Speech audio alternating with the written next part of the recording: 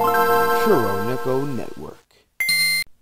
What's good, everybody? It's Kurea here for the Kurea Network, and you know how random these Toa Tuesdays can get. And if you've been following along on Twitch, then you know I've been really into Digimon Story, Cybersleuth, and they got me thinking, what if Toa was on Digimon? Not just on Digimon, but what if she was one of the original DigiDestined from Digimon Adventure? What would her crest be? What would her Digimon be? You know what? Let's hop into this.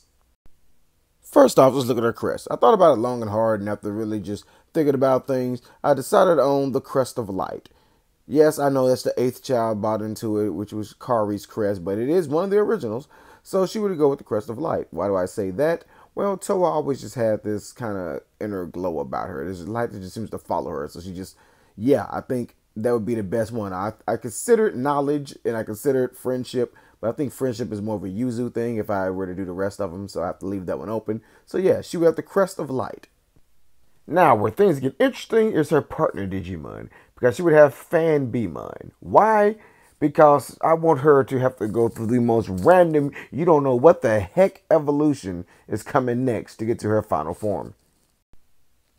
Also, I mean, look at it.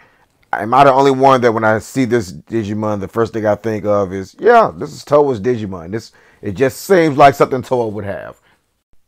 So the unexpected Digivolution line I'm thinking is going from Fan Beamon to Raptordramon to Duramon, and then finally Jessmon.